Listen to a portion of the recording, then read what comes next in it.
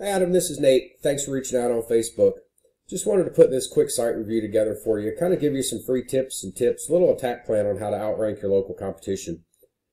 I always go over three things: content, citations, and backlinks, and we'll get into what all of that is. I always start with content. With Google, content is king. They like to see about 1,500 words on this homepage and about 500 to 750 words on those back service pages. And the reason for that is so you can organically get those keywords and keyword phrases that people are typing into Google on the content on your page. That is the fastest, easiest way for Google to find them and know that your site is relevant to what people are looking for. You know, if you scroll down through the site overall has got a very nice layout to it. I really do like the pictures and stuff that you have. It just doesn't have a lot of content.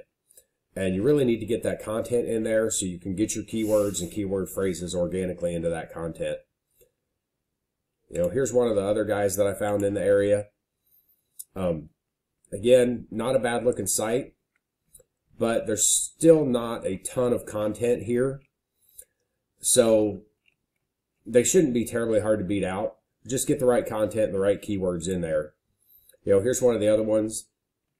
Again, site doesn't look bad, pretty short on the content. You know, they do have a few paragraphs here and there, but they're probably closer to the 700 word mark. Not that it's necessarily a terrible thing. There are other ways to get keywords into your website, but having them organically in the content is the fastest and easiest way to do that and be found for those keywords. I'd say probably 90% of the sites that I look at are short on content. This is Ahrefs. This is one of the paid tools we use to break these sites down. I don't know if your site's fairly new or not. Sometimes it takes a couple months for these tools to start picking up all the information on the site, but currently you're not showing up for any data here. So if we go over here and look, you know, these guys are showing up for 75 keywords. These guys have 83. So we can go in here and look and see what keywords these guys are showing up for. So they've got pressure washing, Greenville, SC. There's 100 people a month looking for that. They're in the 6th position. They're getting about 7 visits a month to their site. Generally, the #1 guy gets about a third of that traffic, probably 30 to 35%. So you're looking 30 to 35 clicks a month to your website if you were to be ranked #1 for this keyword. You know, they've got roof cleaning, Greenville, SC. There's 20 people a month searching that. They're in the 3rd position. They're getting about 2 visits a month. Curb appeal, I really don't count because that's their company name. But, you know, they've also got gutter cleaning here, pressure washing in Greer, South Carolina. So window cleaning, Greenville. These are the type of keywords that I like to see. You know, like with pressure washing, Greenville, SC. It's generic. It says what you do and where you do it. People that are looking for pressure washing but don't know what company they're looking for, this is the type of stuff they're putting into Google. So those are the type of keywords I would like to see on your site. The second thing that I generally talk about would be your citations. This right here is what we call the Google Map Pack. You should have a Google My Business page set up for your company. If not, I do highly recommend getting that done and verified as soon as possible. That is something we can help you with if you need it. But what a citation is, it's your business name, address, and phone number, exactly the way that it's listed on your Google My Business page, listed in multiple directories across the internet. There's Yelp, Yellow Pages, Merchant Circle, Better Business Bureau. There's literally hundreds, if not thousands of them out there. It's just a matter of tracking them down, getting your information put in there. Most of them are free to do. It just takes a lot of time to track down all the different directories and enter all the information.